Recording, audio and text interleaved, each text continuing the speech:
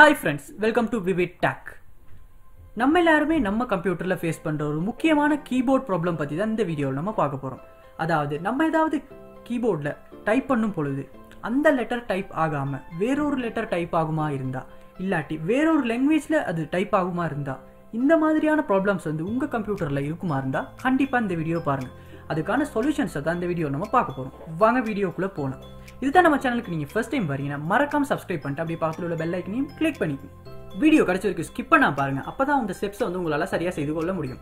First step, உங்க கம்ப்யூட்டர்ல settings வந்து ஓபன் பண்ணிக்கொள்ளுங்க. செட்டிங்ஸ் ஓபன் பண்ணிட்டு டைம் அண்ட் லாங்குவேஜ் அப்படின்ற ஆப்ஷன் வந்து கிளிக் பண்ணி ஓபன் பண்ணிக்கொள்ளுங்க.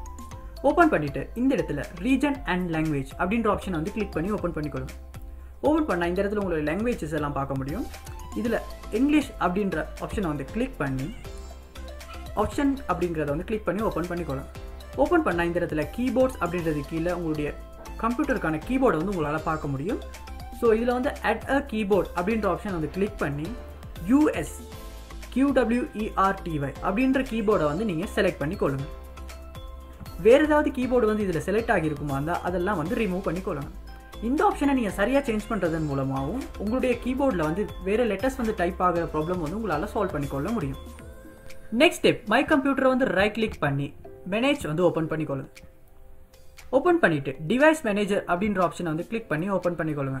ஓப்பன் பண்ணிட்டு இந்த லிஸ்ட்ல கீபோர்ட் அப்படின்ற ஆப்ஷனை வந்து கிளிக் பண்ணி எக்ஸ்டெண்ட் பண்ணிக்கொள்ளுங்க.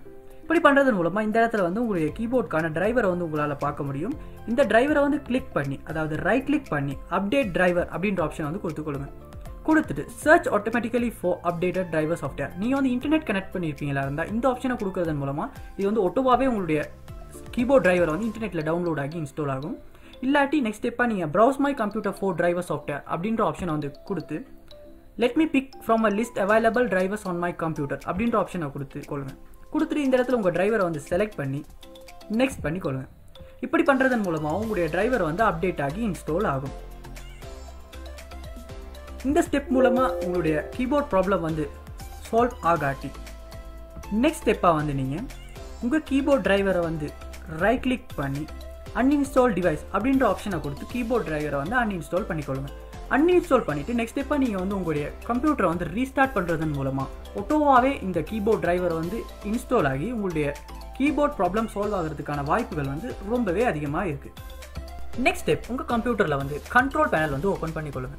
ஓப்பன் பண்ணிட்டு லாங்குவேஜ் அப்படின்ற ஆப்ஷனை வந்து கிளிக் பண்ணி ஓப்பன் பண்ணிக்கொள்ளுங்க. ஓப்பன் பண்ணால் இந்த இடத்துல உங்கள் கம்ப்யூட்டரில் உள்ள லாங்குவேஜஸ் எல்லாமே உங்களால் பார்க்க முடியும். அதாவது கீபோர்ட் லே அவுட் லாங்குவேஜஸ். இதில் வந்து இங்கிலீஷ் வந்து யுனைடெட் ஸ்டேட்ஸ் அப்படின்றது வந்து அட் ஆகி இருக்கா அப்படின்றது வந்து ஒருத்தருக்கு ஷுவர் பண்ணிக்கொள்ளுங்க. அப்படி அட் ஆகி இல்லாட்டி அட் அ லாங்குவேஜ் அப்படின்ற ஆப்ஷனை வந்து கிளிக் பண்ணி இந்த இடத்துல இங்கிலீஷ் அப்படின்றத வந்து சூஸ் பண்ணிக்கொள்ளுங்க. சூஸ் பண்ணிவிட்டு ஓப்பன் பண்ணிக்கொள்ளுங்க. ஓப்பன் பண்ணால் இந்த இடத்துல உங்களுடைய கீபோர்ட் லே அவுட்கான சர்ச் பாக்ஸஸ் எல்லாம் உங்களால் பார்க்க முடியும். இதில் வந்து இங்கிலீஷ் வந்து யுனைடெட் ஸ்டேட்ஸ் அப்படின்ற பாக்ஸை வந்து டிக் பண்ணி ஆட் பண்ணிக்கொள்ளுங்க. ஆட் பண்ணால் இந்த இடத்துல வந்து உங்களுடைய லாங்குவேஜ் வந்து அட் ஆகி இருக்கும். இந்த இடத்துல வந்து டிஃபரெண்ட் இங்கிலீஷ் லேஅவுட்ஸ் வந்து அட் ஆகி இருக்குமா இருந்தால் அதுவும் உங்கள் கீபோர்டில் வந்து டிஃபரெண்ட் கேரக்டர்ஸ் வந்து டைப் ஆகிறதுக்கான ஒரு காரணமாகவே இருக்கும். ஸோ சரியான லேஅவுட்டை சூஸ் பண்ணுறதன் மூலமாகவும் நம்ம கம்ப்யூட்டரில் வந்து கீபோர்டு வந்து சரியாக ஒர்க் பண்ண வைக்க முடியும். நெக்ஸ்ட் ஸ்டெப், உங்கள் கம்ப்யூட்டரில் வந்து செட்டிங்ஸ் வந்து ஓப்பன் பண்ணிக்கொள்ளுங்க. ஓப்பன் பண்ணிவிட்டு அப்டேட் அண்ட் செக்யூரிட்டி அப்படின்ற ஆப்ஷனை வந்து கிளிக் பண்ணி ஓப்பன் பண்ணிக்கொள்ளுங்க.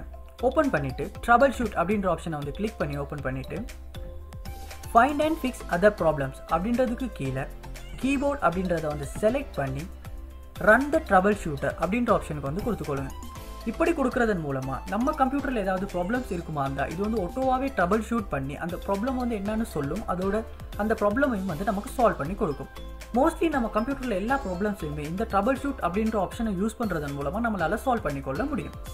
இந்த எல்லா ஸ்டெப்ஸையுமே உங்கள் கம்ப்யூட்டரை நீங்கள் ட்ரை பண்ணி பாருங்கள். கட்டாயமாக ஏதாவது ஒரு ஸ்டெப் மூலமாக உங்களுடைய கீபோர்ட் ப்ராப்ளம் சால்வ் ஆகிறதுக்கான சான்ஸ் வந்து அதிகமாகவே இருக்குது. எல்லா ஸ்டெப்ஸையும் ட்ரை பண்ணி பாருங்கள். ஒர்க் அவுட் ஆகாட்டி கமெண்ட் பாக்ஸில் வந்து கமெண்ட் பண்ணுங்கள். அதுக்கான சொல்யூஷன் வந்து நான் சொல்கிறேன். இது போல் உங்கள் கம்ப்யூட்டரில் எல்லா ப்ராப்ளமையும் சால்வ் பண்ணிக்கணும்னு நினச்சிங்கன்னா மறக்காமல் நம்ம சேனலை வந்து சப்ஸ்கிரைப் பண்ணிக்கங்க. தேங்க்யூ.